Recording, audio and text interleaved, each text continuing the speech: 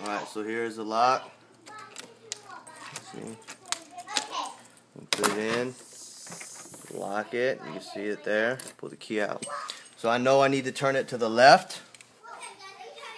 So I'm going to put in the tension tool, the very bottom,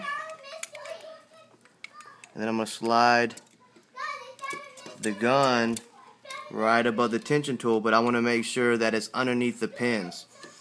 Now the key here and the technique is to make sure that you get the right angle so that when you strike the gun, the gun is striking the pins and not the sides of the walls in there. So you start striking and you can kind of feel when it's hitting the wall and when it's not. And whenever you hit it right on the pins, you can get it and turn the lock.